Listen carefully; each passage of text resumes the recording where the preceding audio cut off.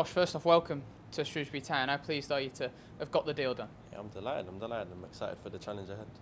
Good loan spell for you. You're looking forward to this move? Yeah, definitely. Obviously, I'm just here to, obviously first and foremost help the team and improve myself. I'm excited to do that. Tell me a little bit about yourself as a player. Well, I'm a right back. I like to attack and be positive on the ball. And I know I'm still kind of young, so I'm still learning my trade. But obviously, hopefully, I'll gain more experience here. 21 years of age. Do you see this loan as an important experience, an important learning curve for you?